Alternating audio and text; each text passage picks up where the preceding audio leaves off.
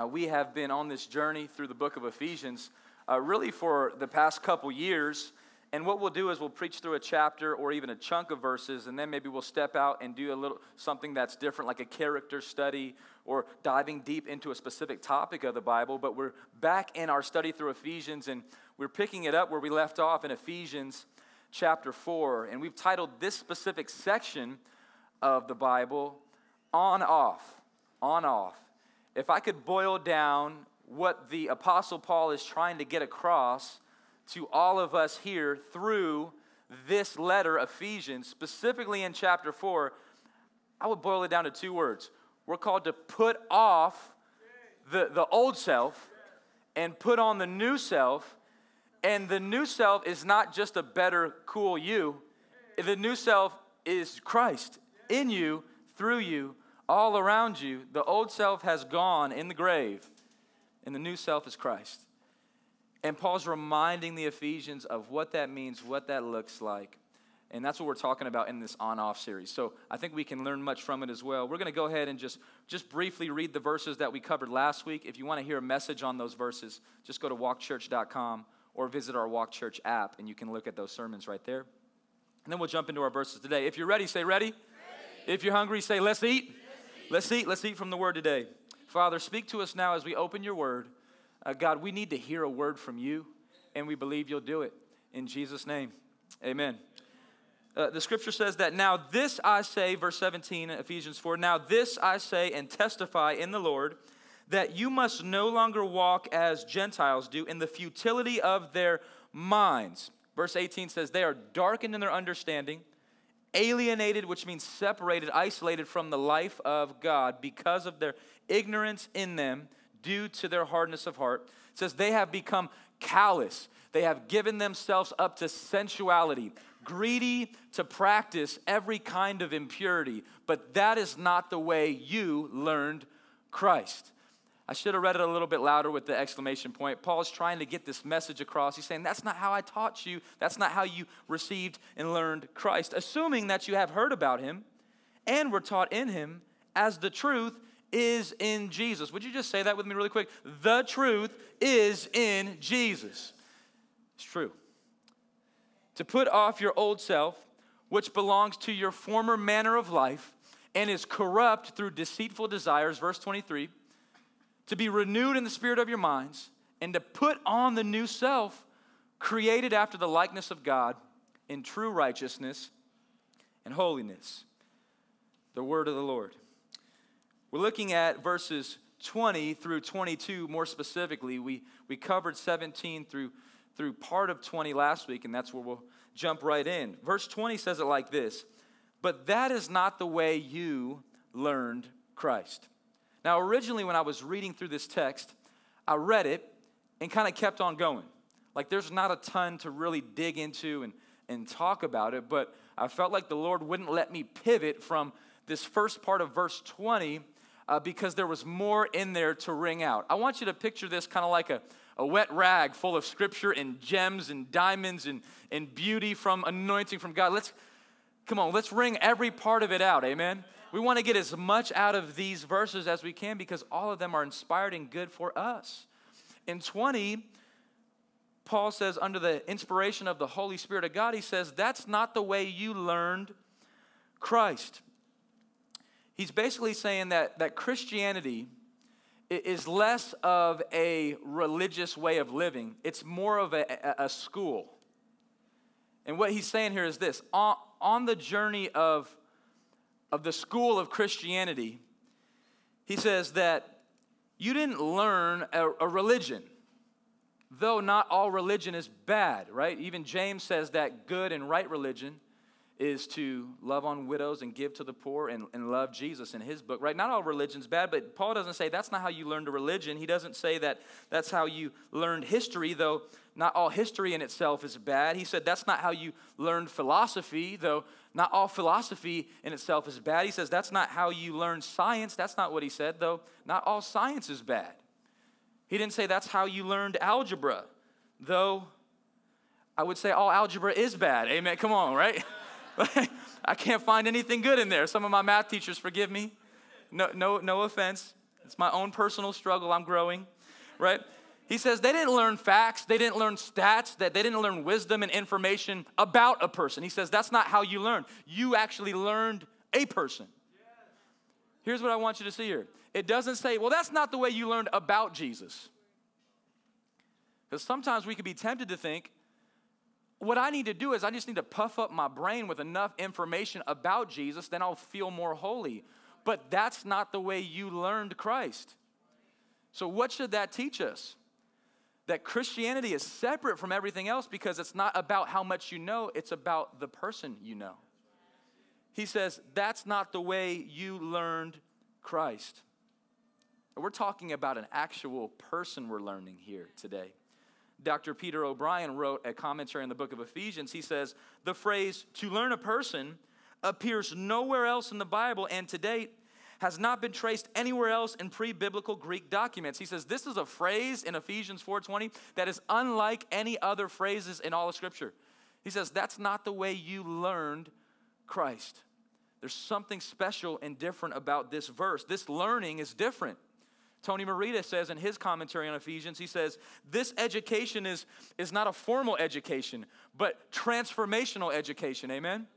He says, the first thing to note about this education is that Christ is the subject of the teaching. When you became a Christian, you do not merely learn about the teaching of Jesus, you develop a relationship with him.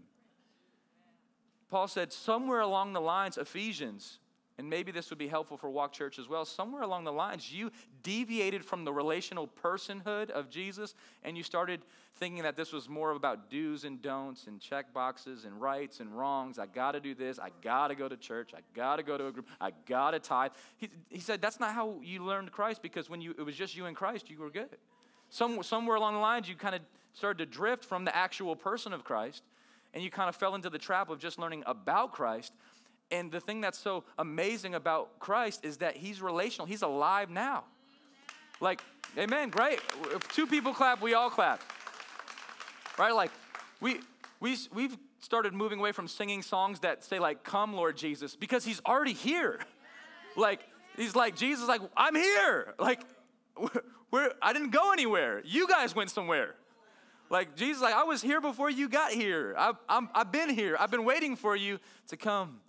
So you can learn me, so you can experience me, so you can get to know me. Jesus is a real person who we're called to get to know. One of the scariest scriptures in the Bible, it's actually the verse that God used to save my life when I was a college student. In Matthew 7:23, Jesus looks at a group of people who says, Lord, Lord, I did this for you. I did that for you. I did this for you. I prophesied for you. I cast out demons for you. I did miracles for you. And you know what Jesus says? He says, but I never knew you. And what he's saying there is, look, I'm not looking for you to do something for me. I'm looking for a relationship with you. I don't need it, like, right? Amen? Jesus says, I don't need anybody to do a bunch of good stuff for me. I created you so you could have a relationship with me. Right? Jesus doesn't need a relationship with us. We need a relationship with him. Amen? That's the truth. That's the big facts of this text. Paul says that's not how you learned Christ. Right? So I just want to be clear. Reading the Bible is not wrong. In fact, we need to read the Bible because we get to know Christ through it. But we shouldn't read informationally as if it were a textbook. We should read relationally as if God is speaking directly to us. And we need to get to know him, not just know about him.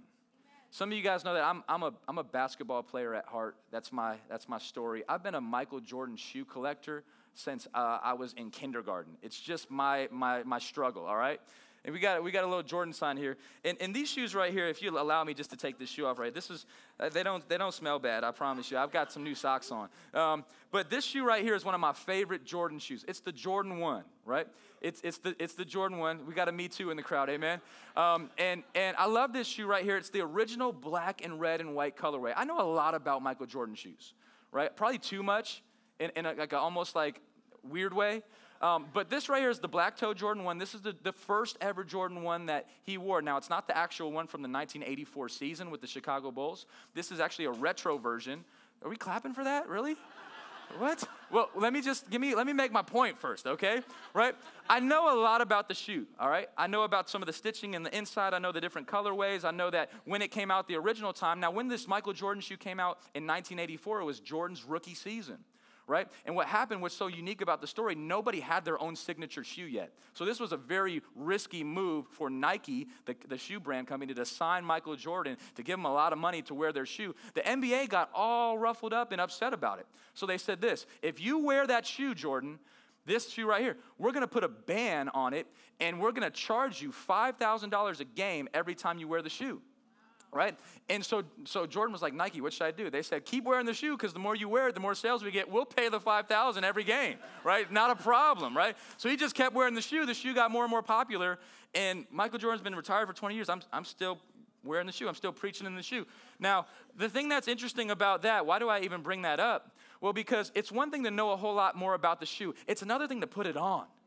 Right? It's something different when you can say, man, that's cool looking at the shoe. That's cool knowing more information at the shoe. But when you put the shoe on and you start to walk in the shoe, it makes it come alive for you a little more, right? Not in a real spiritual way, but in just a way that you get to understand and feel out the shoe in a different way. See, what I'm saying here is this: it's not just something to know about, it's something to experience. Right? Like, I love Chili's chips and salsa. I could tell y'all all about Chili's chips and salsa. But you know what would be even better? Let's just go get some, all right? You can say, like, let me just, I get that you're talking about it, but I want to experience it for myself. What's my point? It's not just about Jesus. You have to experience Jesus. You have to walk in Jesus. You have to put him on. Right? It's not just, all right, I got all types of facts and stats about Jesus. I know all about him. Some people tell me that. I know about Jesus. Well, that doesn't really that's not a big deal. The devil knows a lot about Jesus. Demons know a lot about Jesus. All types of people know a lot about Jesus. It's, have you experienced Jesus? Have you put him on? That's the question. I can know a lot about it, but I want to put it on. I want to walk in Jesus. And the good news is you can. That's where the name Walk Church came from. I don't want to just believe in Jesus. Like, okay, yeah, I believed 2,000 years ago it happened, but what does that do for me today? What that does is when you experience the living Christ today, he begins to transform our lives in very real ways. That's why we should put off the old self. It never really got us anywhere. It's not going to take us anywhere. The old self is just eroded, it's just dying. But if you put on Christ, you're on the winning team. It's a new day, and Jesus Christ is alive today. He's not up in heaven somewhere just hoping you do a bunch of good deeds. No, he's down on earth with us, and he's saying, I want to walk in you. I have vision for you. I have purpose for you. I want to live it out through you. Let me in. Let me in. You need to experience me. Does that make sense? If it does, say, I got it. I got it. Okay, sounds good. He says, assuming that you heard about him, he continues, right? He says, that's not the way you learned Christ, a person. Not about, but the actual person. Then he goes, hold on, dash. Paul's like, well, assuming that you have heard about him. Now, I like the NASB translation a little bit better. The NASB goes into the literal word for word, and that word about's not even in there. I don't even know why it's in there. It's assuming that you have heard him. Heard his voice. But even still, if you've heard about him through the preaching of his word, he comes alive through his preaching, right? And we were taught in him, right? That these phrases are big. The fact that we are taught in Christ, positionally in him, as the truth is in Jesus. I don't know if you've heard about Jesus or not. I don't want to be on the side that says, I just assume everybody has heard about him. But if you haven't heard about Jesus, you need to get to know him in a real way, and it would be the wisest thing for you to do. Even atheists would come into agreement that Jesus Christ, the historical and figural person, Jesus the Messiah, is the most dominant figure of all of life. Right? There has been no other person that has more songs written and sung about him. There has been no person that has more t-shirts with his name on it, right? There has been no person that has more hospitals built in his name. There has been no other person that has more people on a weekly basis going to buy and read a book about him. Even in 2019, the best-selling book ever of all time till this day is still the Scriptures. Jesus is still alive and intact. He is. He is. And here's some of the words that Paul writes in Colossians chapter 1, verses 15 through 20. We'll throw these up on the screen. Assuming you've heard about Christ, but if you haven't, let me go ahead and talk to you about him, right? He's the image of the invisible God. The picture that I always think about is this. If God were to pull out his phone and take a selfie, Jesus' face would pop up, right? Jesus is the image of the invisible God. That's who Jesus is. He's the firstborn of all creation. Now, what that means is this. He doesn't mean that he's the firstborn person of all creation, right?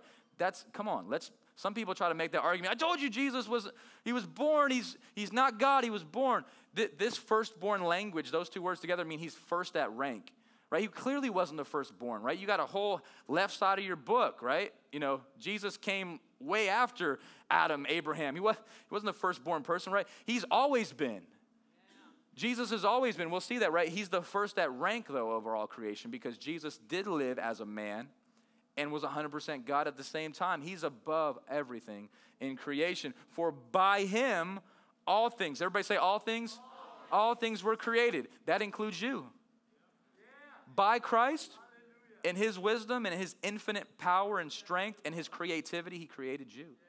He created you in heaven and on earth. He was creating in heaven and earth, visible and invisible. How about there's things invisible that Jesus created? I want to ask him what those are. Lord, can you show me what the invisible stuff is? Whether thrones or dominions or rulers or authorities, all things were created through him, and this is where we miss it, and for him. Everything's created for him. The reality of this stage was created for Christ. Come on, these shoes, right? They got a Jordan logo, but they're created for Christ. This TV was created for Christ. When you bite into a Snickers bar, you should say, man, thank you, Jesus. You blessed me with this candy bar. Thank you, Christ. Right? All things are created for him. All these good things that we have should radiate praise to God because he gave them to us. Amen? It says all things are created by him and for him, and he is before all things, and in him all things hold together. If you want your marriage to hold together, put Christ in the center of it. That's how it's going to hold on. If you want your kids to grow up in a way that where they understand how they're supposed to live, bring Christ into your home. Bring Christ into your workplace. Not in a weird way that's going to get you fired tomorrow, but in a way where you start loving people the way Jesus loves you. The way you start encouraging people, the way he's encouraged you. And God may open the door for you to invite somebody, not just to church, but to your life. What if you say, hey, before I even take you to church, let me take you to Chipotle. I don't know, somewhere like, let me take you to Chili's, right? That's on my heart right now, right? Let me take you somewhere. Let me take you and bless you. And let me invite you to my home. And maybe at some point, you can say, hey, would you come with me to church too? Would you come to me to the group's night out? Would you come with me? Right? That's how things hold together because Christ holds it all together. He does. He holds our lives together, doesn't he? I don't know where I would be if it wasn't for Christ holding me together. He does. He's a patient, good God. He holds us together, and he is the head of the body, the church. The verse continues here. He's the head of this church, amen. Praise the Lord for that. He's the beginning. He's the firstborn from the dead, that in everything he might be preeminent, right? He rose from the grave. He is preeminent. He is triumphant. He is the victorious Christ. For in him all the fullness of God was pleased to dwell. Some people say, well, Jesus wasn't fully God. How? All the fullness of God dwelled in him. Do y'all see this verse? In him, come on, let's read it together. For in him all, stay right there, all. Come on, shout all. Louder, all. All the fullness of God. It doesn't say like half the fullness of God or like some of the full. That wouldn't even make sense with the word fullness. All the fullness of God. Paul wanted to use every word he could to try to describe this type of thinking. All the fullness of God was pleased to dwell in this man God named Christ. and through him to reconcile to himself all things, whether on earth or in heaven, making peace by the blood of his cross. Paul's saying this is who our Savior is, that he's reconciled those who call him Lord and Savior to himself, right? He hasn't reconciled people to a religion. Do y'all hear me? Is this point becoming clear? He hasn't reconciled us to a bunch of works and duties and burdens. He's reconciled us to himself. He says, I want you in my family. I want you back with me. I want to reconcile you to me. If you think about this picture of a vine and a branch, Jesus says, I'm the vine, you're the branch. Think about that picture for a second. It's not that glamorous, right? But it really is stunning. He says, this is how the Christian life is. I'm the vine, Jesus says, right? You're the branch. What does that mean? We're just supposed to be attached to him. All we're supposed to do is just hang on to him. And Jesus says if you hang on long enough, fruit will start popping out of you. And people will be like, man, can I get some of that? I want some of that fruit. How'd you get it? I just stayed close to Jesus. I've just been sticking close to Jesus. All of a sudden, fruit started coming out, right? You know, you plant a tree, fruit doesn't just happen immediately. You got to come back next week, church. You got to come on, get plugged into this thing. Give Jesus a chance and trust him. Paul says, Ephesians, that's not how you learn Christ. Assuming that you have heard Christ, because the truth is in Christ. Paul says the truth is in Jesus. And by his blood on the cross, right, Jesus died the death that we're supposed to die. Because the wages of our sin is death. And maybe you're thinking right now, well, that's probably the person's sin next to me. No, it's yours. It's your sin. It's my sin. The thing that we contribute to our salvation is sin. Not our good works, not our good deeds, not our good thoughts. None of our goodness will ever be good enough, right? All of that will just add to our big mess. What we do contribute is our sin, and Jesus takes our sin, right? And he dies on the cross, and he sheds his blood, and through his death, we can then find rescue. Because he died for all of our sin, but he didn't stay dead. He rose from the grave, like it says in this verse. He's preeminent. And now we put our faith, we look to a risen king who actually invites us to be on his team. And so he gives us a jersey. He says, put on Christ. Take off your old jersey, which says self and sin and death and separated and futile. You got all those things on you. Selfishness, sexual sin, pridefulness, alienated, hard-hearted, darkened in your understanding, children of the wrath of God. All these things are in Ephesians, right? Take all that off and just put on Christ and you have everything. Jesus plus nothing is everything. That's what we're called to do, Walk Church. If you're watching this online, if you're part of FCA, if you're watching this, that's what you got to do. You got to put off the old self, even your old way of thinking. And you put on the new self and you begin walking in him. It's what we're called to do. This is who our God is, on earth and in heaven, making peace through the blood of his cross. Now, as we look back at Ephesians 4, the text says, assuming that you heard about him and were taught in him, as the truth is in Jesus. See, the truth is in Jesus.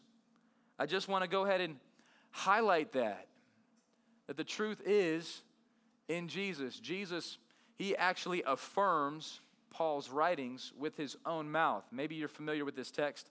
It comes from the book of John, Gospel of John, chapter 14, verses 5 and 6. We'll look at this together on the screen. John 14, verses 5, 6, and we'll include 7 as well. See, Jesus is talking to his disciples, and he goes, hey, you guys know what I'm talking about, right? Because you know me.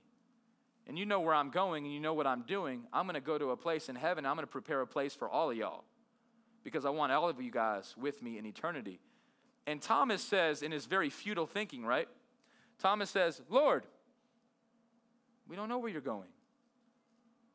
What do you mean? We don't get what you're saying. We don't know where you're going. How can we know the way? What a great question, amen? How can we know the way? It's like they served up an alley-oop. Jesus is like, I'm about to dunk this one, right? Jesus said to him, I am the way and the truth and the life. No one comes to the Father except through me. He says, if you had known me, right? Jesus is getting back to this relationship, right? See, Thomas, you knew about me, but if you really knew me, you would know that I'm the way, the truth, and the life. You would have known my Father also. From now on, you do know him, and you have seen him. Jesus says, I'm the image of the invisible God. Since you know me, you know my Father, he says. He's living his life through me, right? And the Father is 100% God the Father at the same time.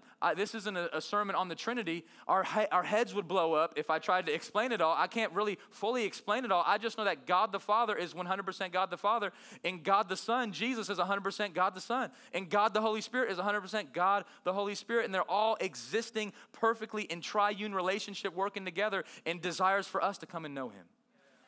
They all are on the same team, in community, in holy triune union. And Jesus says, I'm the way and the truth and the life. Now, some people say, well, isn't that a little closed-minded to believe that? Right? Like, do you really believe that? Yeah. That Jesus is the way to God? He's the truth about God? He's the life of God? Isn't that kind of like, isn't that kind of like exclusive?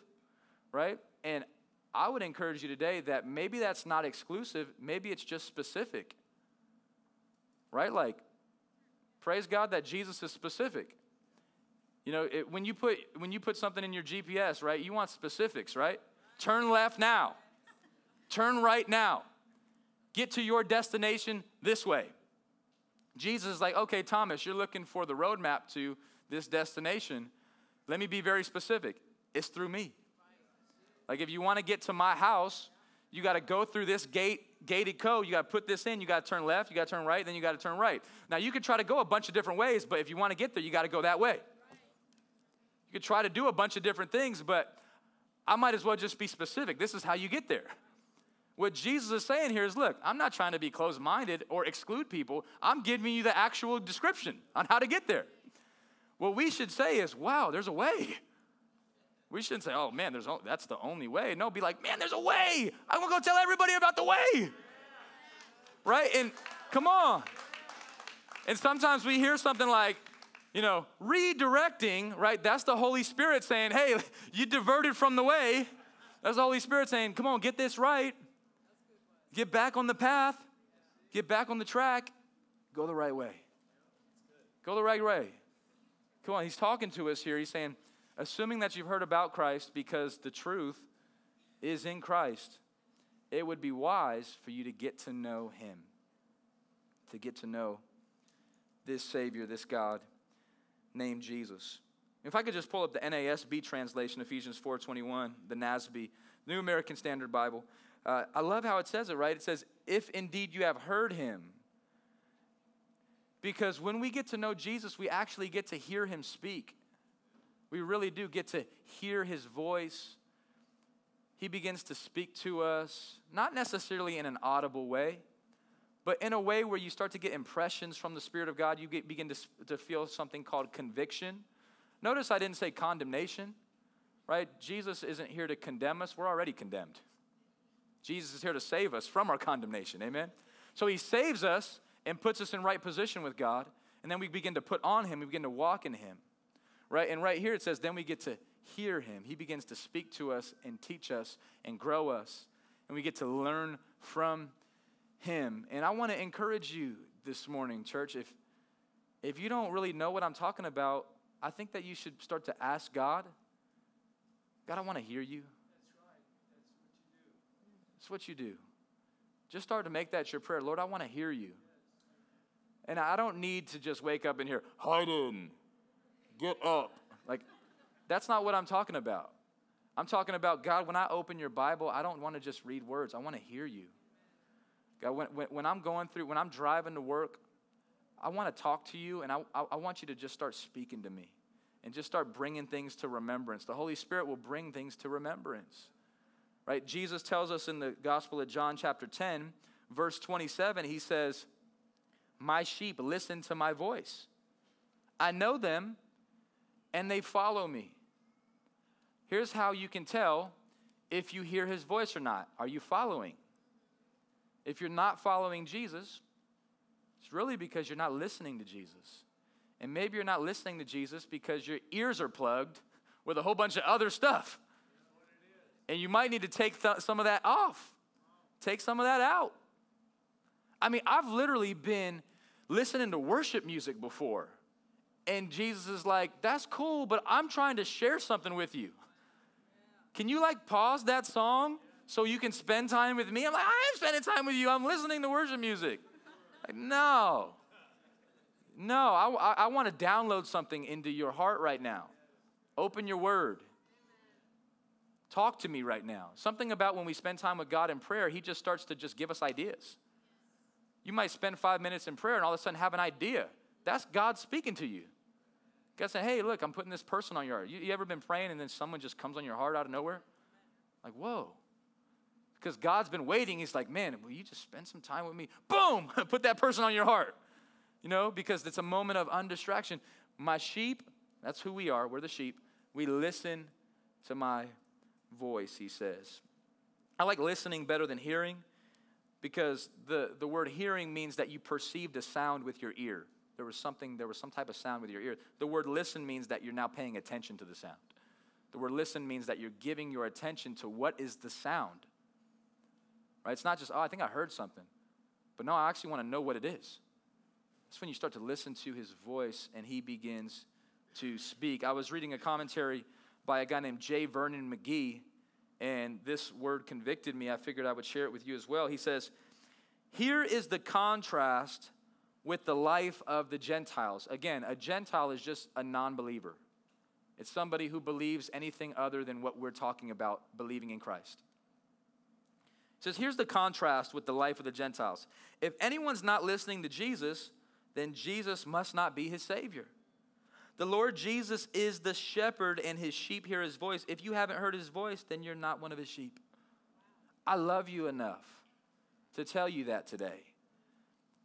That if you're not hearing Jesus and spending time with Jesus, you should ask, I'm not saying that this is true for you, but maybe you should ask yourself, am I even part of his flock?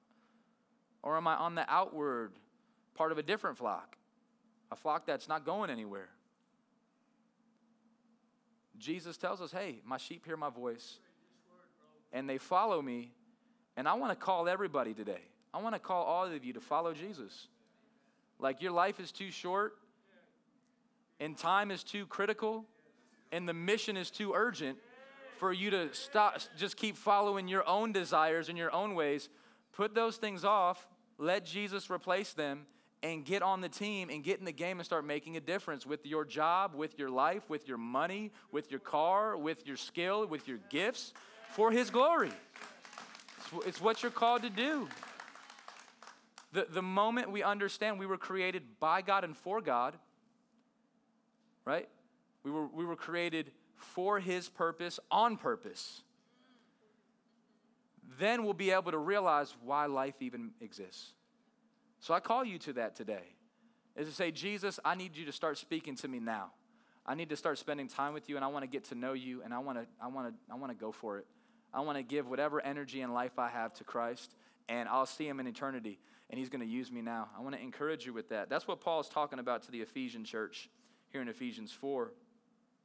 He continues right on to verse 22. He says, so put off your old self, which belongs to your former manner of life and is corrupt through deceitful desires. He says, put off your old self.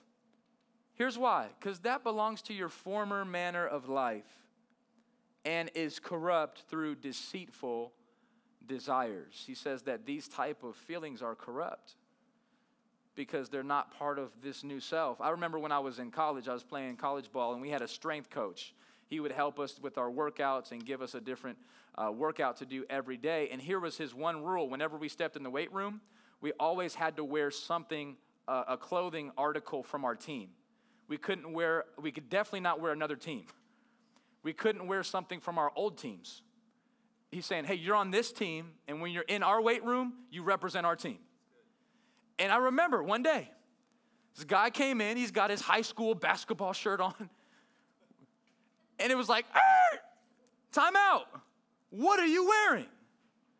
It's like, well, yeah, this is my shirt. What do you mean? I said, are you on that team? I was. Are you on that team now? No. Then leave and go change your shirt. It was simple as that. It was kind of harsh, but it got the point across, right? See, it makes things a little weird, right? When you step in with a different shirt, it was weird for him. He was like, oh man, like I was on, but I'm not on that team anymore. So I got to go put on this new self. That's what he's saying. He's saying too many believers, right, are putting on the old self when you're no longer on that team. You're no longer playing for that team. So, in the words of my strength coach, Dub, go ahead and put that off and go put on Christ. Right? Doesn't mean you have to walk around with a shirt that says Jesus wins, unless you want to. We have those. Right? That's part of the kind of the identity, right? But I think it's a spiritual thing. It's an inward thing. It's an inward clothing. It's a spiritual clothing on the inner man. That even the inner person, you know your inner person, right? Like, even practically, you might put on Christ and say like, hey, yeah, it's all about Jesus, but inwardly, you got to put him on. Inwardly, you got to say, Jesus, take the reins and control of my life. I'm putting off the old, and I'm putting on the new. I'm putting off the former life, which is corrupt through deceitful desires. The word deceitful just means it's deceiving. How many of you know that? The old desires deceive us.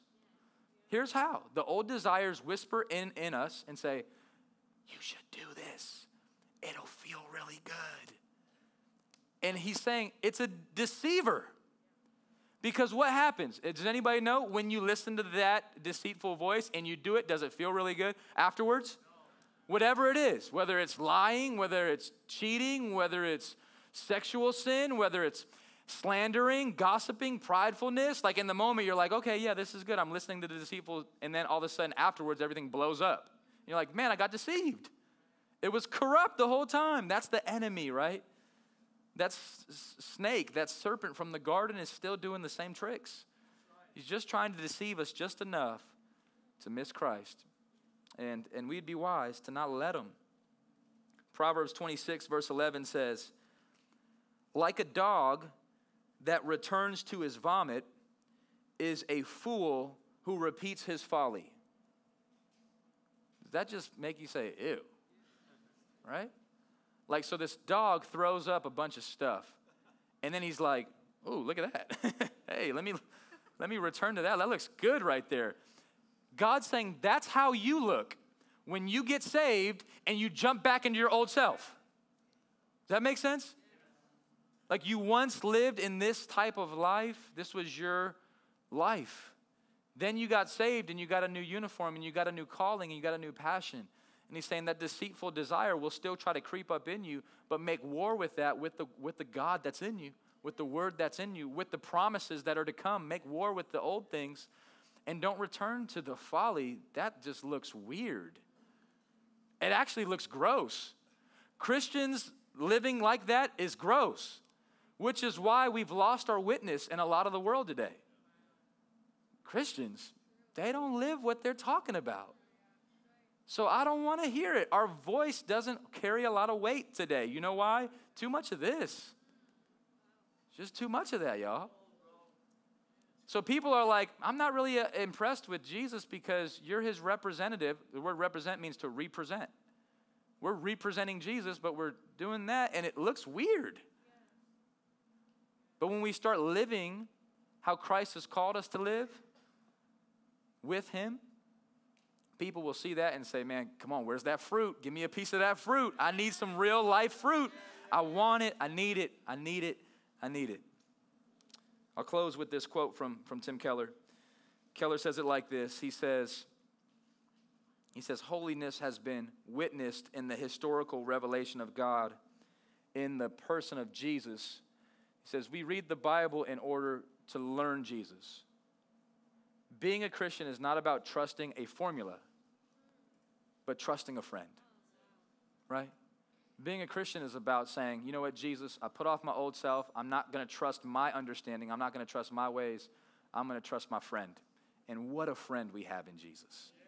What a God we have in Jesus. What a Savior we have in Jesus. It would be the right choice today to say, Jesus, I don't know what tomorrow is going to look like, but I know I'm going to trust you with it. I'm going to walk with you right now. I'm going to receive you. I'm going to give us a time to pray right now. We're going to sing a song of response. But today, if you need to make a decision, just make it. Either way, we're going to make a decision. Everybody's going to make a decision today somehow. You're going to say, okay, my decision today is to walk out of here not knowing Jesus. Or your decision is going to say, you know what? I need to get to know him today in a real way. In a real, real way. Because he's less concerned how much or how little you know about him. He's concerned with whether or not you know him and are walking in him. Let's pray. God, we thank you.